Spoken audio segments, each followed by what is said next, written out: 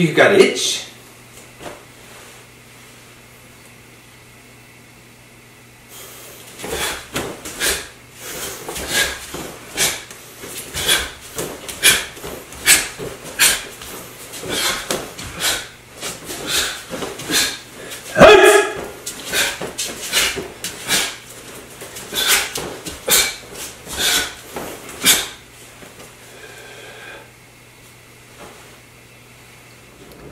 Dave Hogsett for Practical Shorin-ryu.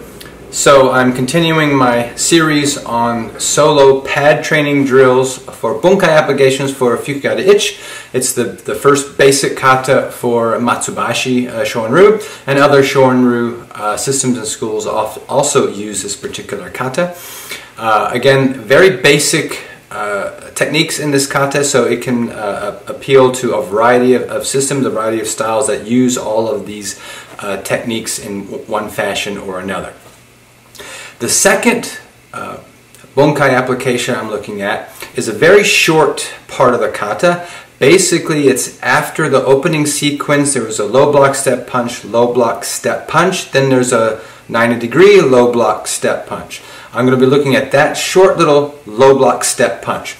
The context for this particular application is dealing with an attempted grab, lapel grab, grab to the hand, grab to the throat, neck, whatever it happens to be. They're reaching in towards you.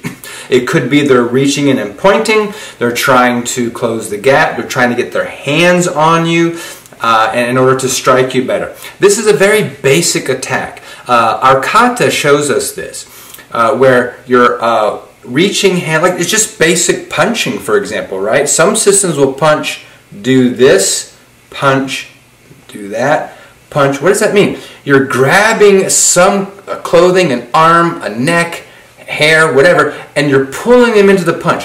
When you get your hands on the enemy, you know just from feeling, proprioception, you know exactly where they are and you can strike more effectively. Well, guess what?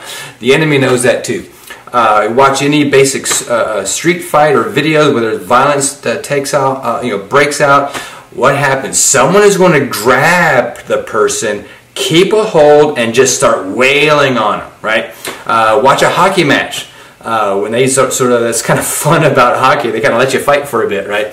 But what do? They grab a jersey so they can't get away, and they just start whacking them, right? Well, that's a great tactic. We can do that too.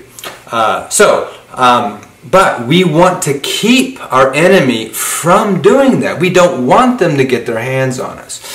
So in this particular application, we're going to be dealing with that, not allowing them to grab us, and then engaging in a counter strike and escape. So again, we had the opening move, low block, step punch, low block, step punch. So this is where I'm starting in the kata. We've got this punch from here. All I'm looking at this point is the low block here and step punch. So we're going to the 90-degree step and then stepping in and punching. All right. Well, how do we set this up?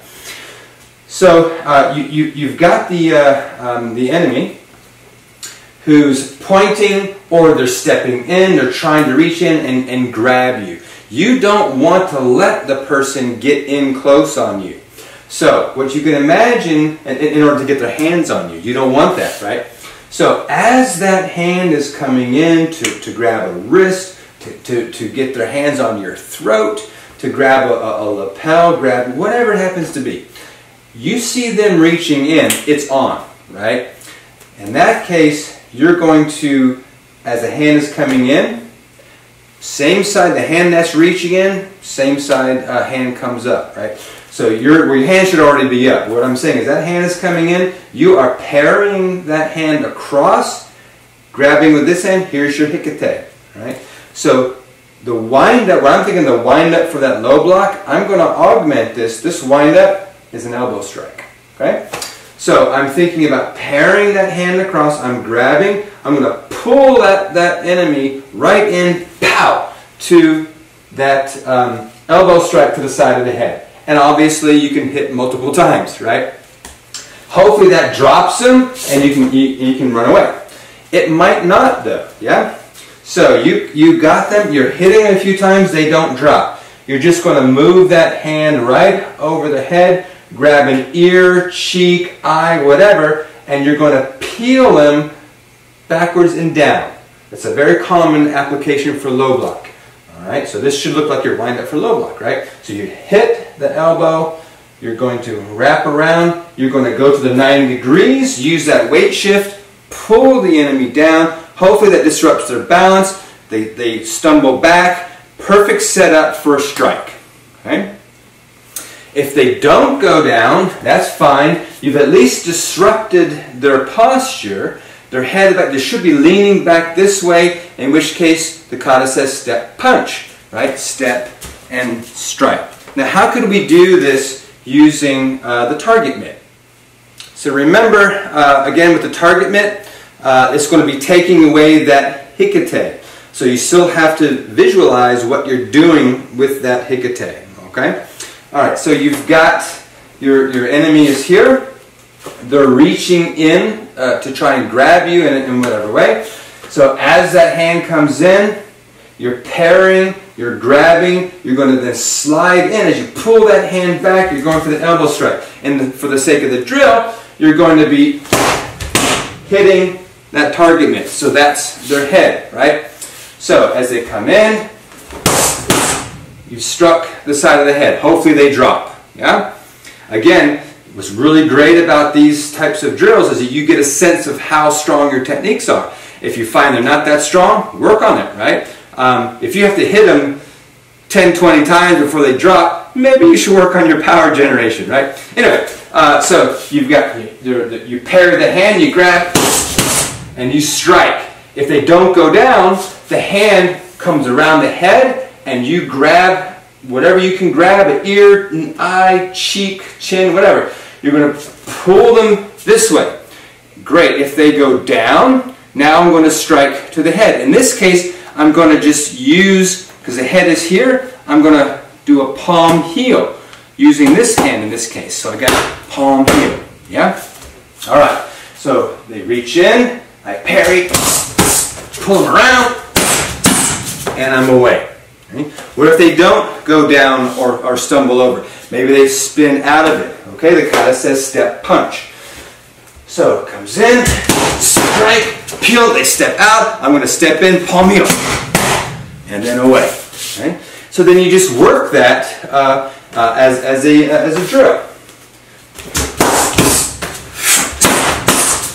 Away, or they don't go down, and away. And then you just switch up and do it to the other side.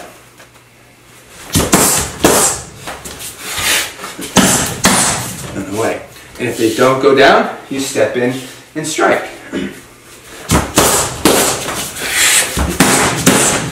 And away. Yeah? So that's a solo pad training drill.